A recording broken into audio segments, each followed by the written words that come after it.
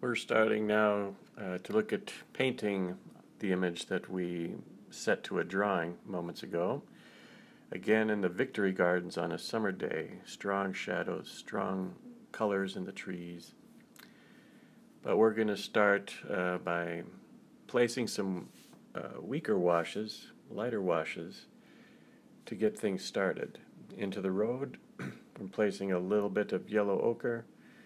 Into the Victory Gardens themselves, there's a lot of green, perhaps an overwhelming amount of green, and in this case we're going to try and simplify some of the greens.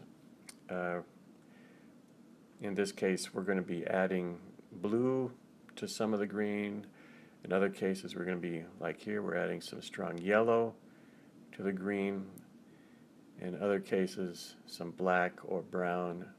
All of this to modulate the green so that we don't have a single green taking over the scene, that we have a variety at the end, and that usually ends up with a more satisfying result. This is a good thing to think about if you're going to be including doing a painting that has a dominant hue of green, trying to find ways to vary that green. In addition to varying the color, we're of course going to vary the lightness and the darkness of the green. And right now we're finishing up the first application of the lighter tones. You can see bluer green, yellow green, a more pure green, very gray green in the back, and some blue sky. Behind all this are some buildings and some distant trees that are even grayer still. And now we're getting ready to include some darker hues. This scene was selected to talk about the idea of selection.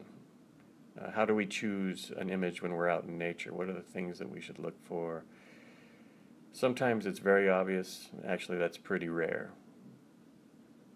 I'll keep talking now. I'm applying a darker tone, but I'm going to keep talking about selection. Other times, most of the time, what we have to do is find something that's interesting and form our painting so that we emphasize the aspect that's really interesting us, and at the same time perhaps minimize other areas around that painting, so that we end up with sort of a focal center, an epicenter, a focal area that tells the story, that has a little more interest than other areas. And a strong focal point in your painting accomplishes a lot of things. It gives the eye a place to rest. It creates an attractive part of the painting. It simplifies your job too, because in other areas you can get by with less detail, less work. I'll say work, but actually it's a good strategy. It's more than just avoiding work. You're actually making the painting more elegant and more like poetry. So by this dark mass, I'm surrounding, yes, there's definitely a lot of shadows, and the trees are against the light, so it's quite dark.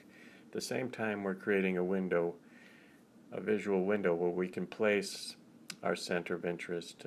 This little turn in the path with a figure walking down the path is our center of interest in this case. So this dark is a pattern of darks that forms the grouping of trees. These darks connect visually, and they encircle a bright area.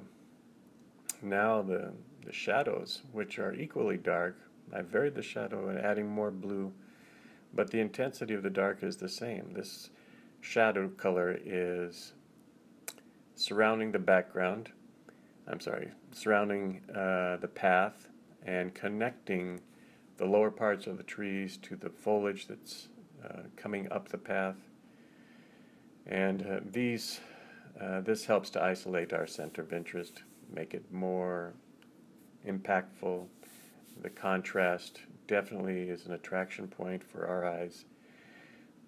So there's intention behind all of this. It's not simply copying what's in front of me, but using what's in front of me with intent. And I very much enjoy telling a story or creating a moment with painting. I'm not there just to describe the scene, but I want to include something that I enjoy in the scene, and emphasize that and make that a strong part of the painting. Here you can see the dark has been extended all the way to the right, and I'm using that dark to show off some of the fencing and some of the flower beds that we start to see on the right side. It's also connecting this dark element to the right side of the painting. So the dark element is winding its way and connecting to other dark parts of the painting. This creates a visual integrity. We're doing it not as one big stroke, but we're, like pieces of a puzzle, we're putting it together so that the darks, just like a jigsaw, they interlock and they form a strong connection. Okay, so now we're adding a few more darks to our center of interest and placing the figure. The figure is small but intensely dark. Here's the finished piece.